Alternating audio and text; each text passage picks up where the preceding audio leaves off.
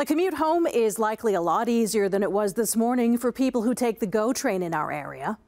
Halton police responded to a suspicious package at Bronte Station affecting service on the Lakeshore West line, which heads into downtown Toronto. As Hattie Azad tells us, while everyone is safe, the wait was long and frustrations were high.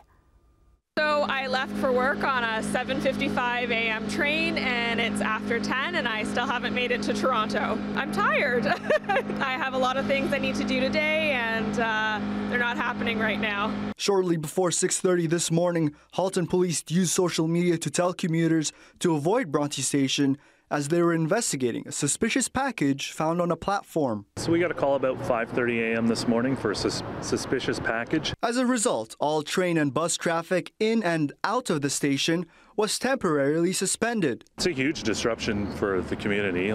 Thousands of people rely on this as a means to commute from Halton to Toronto and home. And obviously safety was our #1 concern this morning. Around 10:30 this morning, police found out that the suspicious package was an explosive, but they're still here at the scene to see if it was left on purpose. Earlier this morning, the Oakville station was jam-packed and drivers found it difficult to find parking, causing more disruption to their commute. It's all right, but it's a little more stressful than usual because the train is not coming when they said it would. This video shows the first train to stop at Bronte after the reopening. At this point, police aren't saying what was inside the package, but we do know they cleared the scene around 11:30 a.m. Anyone with information is being asked to contact police. In Oakville, I'm Hattie Azad with CHCH News.